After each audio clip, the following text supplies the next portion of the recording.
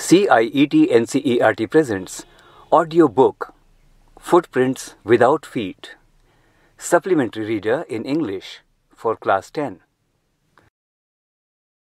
Lesson number 7, The Necklace. The author is Guy de Maupassant. Page number 39 to 46. Introduction. Matilda is invited to a grand party. She has a beautiful dress, but no jewelry. She borrows a necklace from a friend and loses it. What happens then? Read and find out. 1. What kind of a person is Miss Loisel? Why is she always unhappy?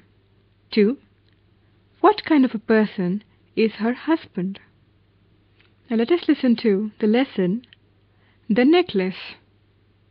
She was one of those pretty young ladies born as if through an error of destiny into a family of clerks. She had no dowry, no hopes, no means of becoming known, loved, and married by a man either rich or distinguished, and she allowed herself to marry a petty clerk in the office of the Board of Education.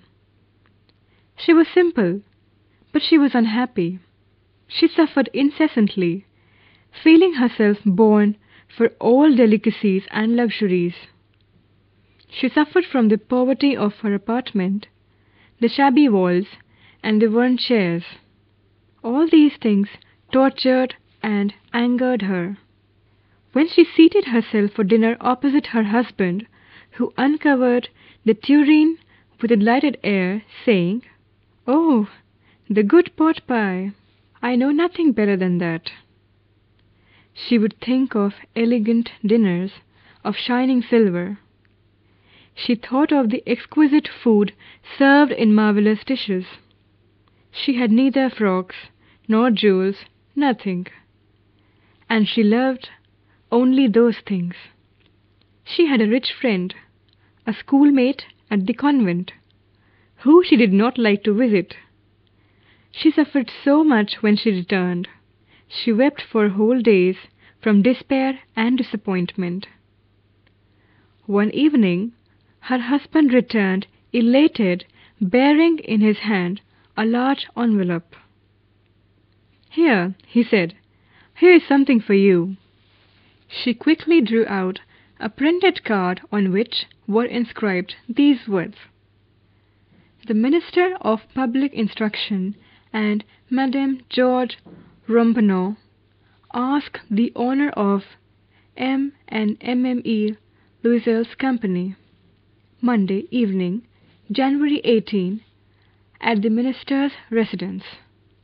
Instead of being delighted, as her husband had hoped, she threw the invitation spitefully upon the table, murmuring, "What do you suppose I want with that?"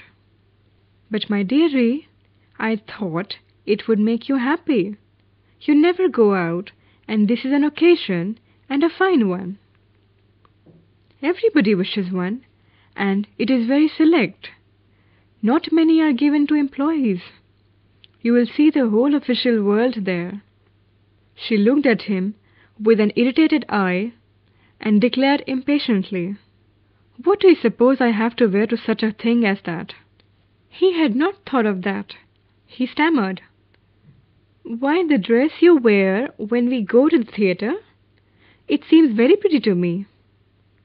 He was silent, stupefied, in dismay, at the sight of his wife weeping. He stammered, "What is the matter? What is the matter?" By a violent effort she had controlled her vexation and responded in a calm voice, wiping her moist cheeks, "Nothing.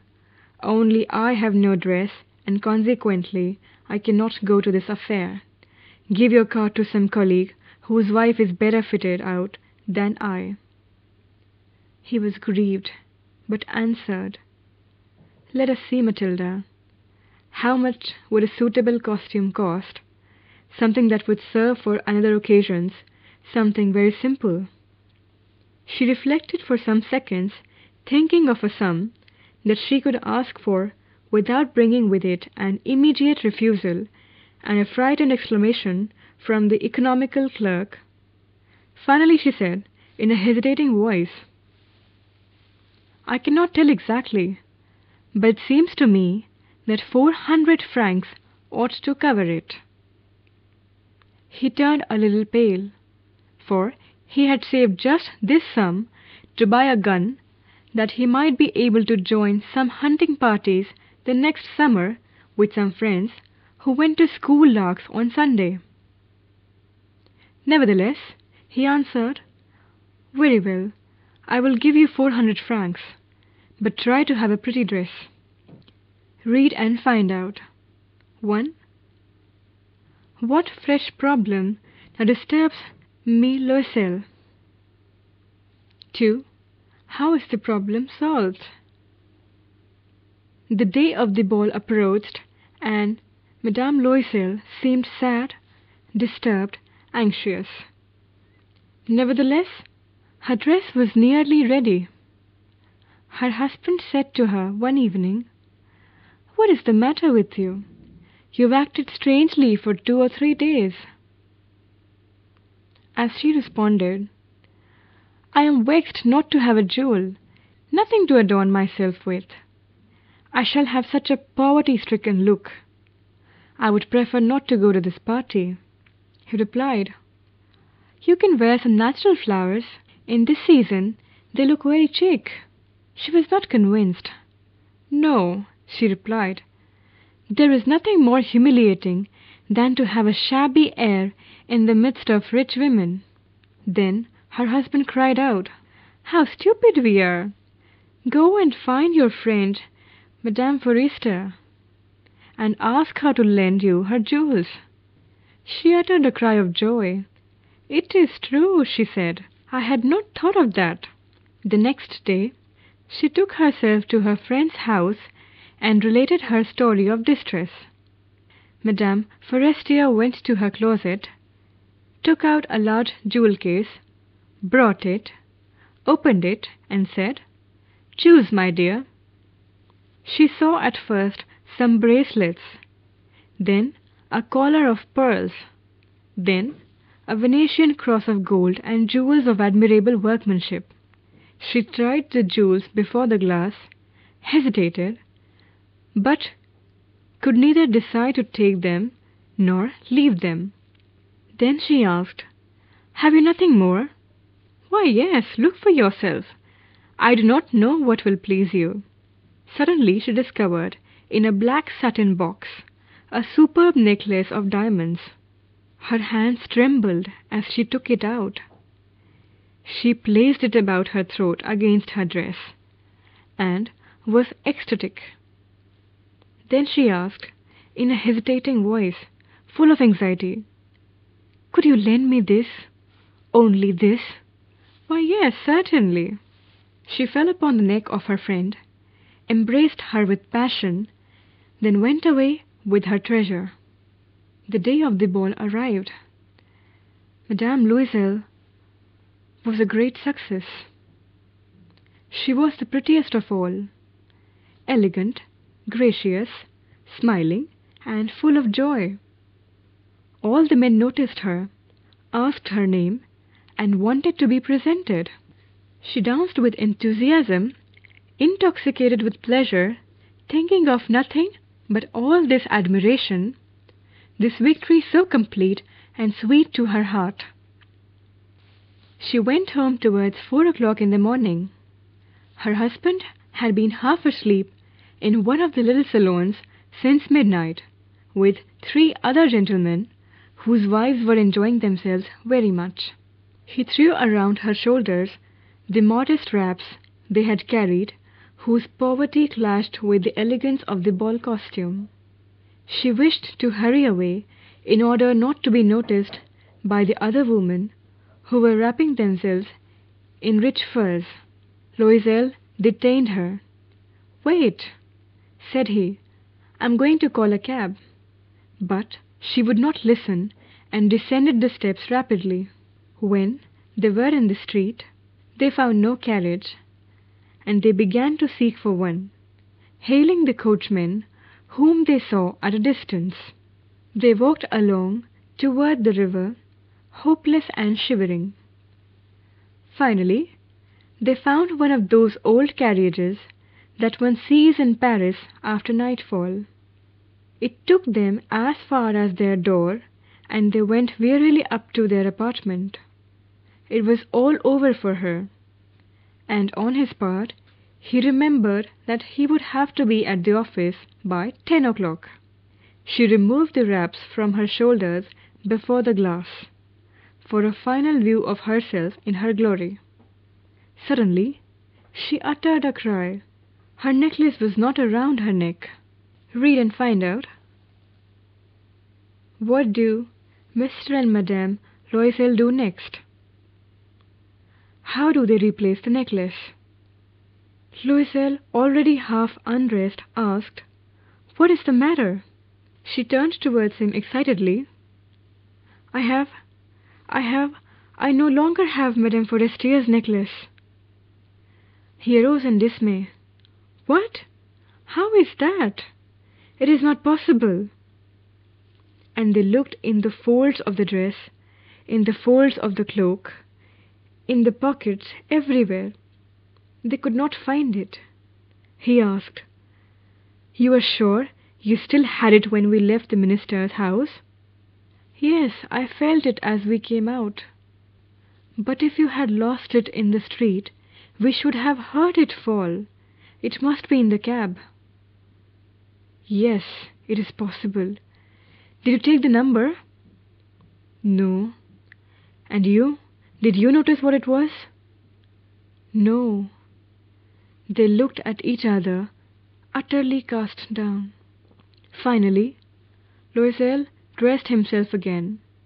"I'm going," he said, "over the track where we went on foot to see if I can find it." And he went. She remained in her evening gown, not having the force to go to bed. Towards 7 o'clock, her husband returned. He had found nothing. He went to the police and to the cab offices and put an advertisement in the newspapers offering a reward. She waited all day in a state of bewilderment before this frightful disaster. Loisel returned in the evening, his face pale. He discovered nothing. He said, "Write to your friend that you have broken the clasp of the necklace and that you will have it repaired. That will give us time." She wrote as he dictated. At the end of a week, they had lost all hope, and Loisel, older by 5 years, declared, "We must replace this jewel." In a shop of the Palais Royal, they found a chaplet of diamonds which seemed to them exactly like the one they had lost. It was valued at 40,000 francs. They could get it for 36,000. Loisel possessed 18,000 francs, which his father had left him. He borrowed the rest. He made ruinous promises, took money from assurers and the whole race of lenders. Then he went to get the new necklace, depositing on the merchant's counter 36,000 francs. When Madame Loisel took back the jewels to Madame Forestier, the latter said to her in a frigid tone, "You should have returned them to me sooner, for I might have needed them." Madame Forestier did not open the jewel box as Madame Loisel feared she would. What would she think if she should perceive the substitution? What should she say? Would she take her for a robber? Madame Loisel now knew the horrible life of necessity. She did her part, however, completely, heroically. It was necessary to pay this frightful debt. She would pay it. She sent away the maid. They changed their lodgings. They rented some rooms in an attic. She learned the odious work of a kitchen. She washed the dishes. She washed the soiled linen, their clothes and dishcloths, which she hung on the line to dry. She took down the refuse to the street each morning and brought up the water, stopping at each landing to catch her breath. And clothed like a woman of the people, she went to the grocer's, the butcher's, and the fruiterer's, with her basket on her arm, shopping, haggling to the last sou of her miserable money. The husband worked evenings, putting the books of some merchants in order, and nights he often did copying at 5 sous a page. And this life lasted for 10 years. At the end of 10 years, they had restored all. Madame Loisel seemed old now. She had become a strong, hard woman, the crude woman of the poor household. Her hair badly dressed, her skirts awry, her hands red, she spoke in a loud tone and washed the floor with large pails of water. But sometimes, when her husband was at the office, she would seat herself before the window and think of that evening party of former times, of that ball where she was so beautiful and so flattered. How would it have been if she had not lost the necklace? Who knows? How singular is life, and how full of changes! How small a thing will ruin or save one! One Sunday, as she was taking a walk in the Champs-Élysées to rid herself of the cares of the week, she suddenly perceived a woman walking with a child. It was Madame Forestier, still young, still pretty, still attractive. Madame Loisel was affected. Should she speak to her? Yes, certainly. And now that she had paid, she would tell her all. Why not? She approached her. "Good morning, Jeanie." Her friend did not recognize her, and was astonished to be so familiarly addressed by this common personage. She stammered, "But, madame, I do not know. You must be mistaken. No, I am Mathilde Loisel." Her friend uttered a cry of astonishment. "Oh, my poor Mathilde! How you have changed!" "Yes, I have had some hard days since I saw you, and some miserable ones, and all because of you." "Because of me? How is that? You recall the diamond necklace that you loaned me to wear to the minister's ball?" "Yes, very well." "Well, I lost it." "How is that, since you returned it to me?" "I returned another to you, exactly like it, and it has taken us 10 years to pay for it. You can understand that it was not easy for us who have nothing. But it is finished, and I am decently content." Madame Forestier stopped short. She said, "You say that you bought a diamond necklace to replace mine?" "Yes." "You did not perceive it then? They were just alike." And she smiled with proud and simple joy. Madame Forestier was touched, and took both her hands as she replied, "Oh, my poor Mathilde, mine was false. They were not worth over 500 francs. Glossary: incessantly, continuously. Tureen: covered dish from which soup is served at the table. M. Abbreviation for Monsieur. Form of address for a man in French. MME. Abbreviation for Madame. Form of address for a woman in French. Vexation. State of being distressed. Ruinous. Disastrous. Assurers. Moneylenders, especially those who lend money on a high rate of interest. Sou, a former French coin of low value. Awry, not in the correct position or shape, twisted. Think about it. 1. The course of the Loisels' life changed due to the necklace. Comment. 2. What was the cause of Matilda's ruin? How could she have avoided it? 3. What would have happened to Matilda if she had confessed to her friend that she had lost her necklace? 4. If you were caught in a situation like this, how would you have dealt with it? Talk about it. 1. The characters in this story speak in English. Do you think this is their language? What clues are there in the story about the language its characters must be speaking in? 2. Honesty is the best policy. 3. We should be content with what life gives us. Suggested reading: The Dowry by Guy de Maupassant.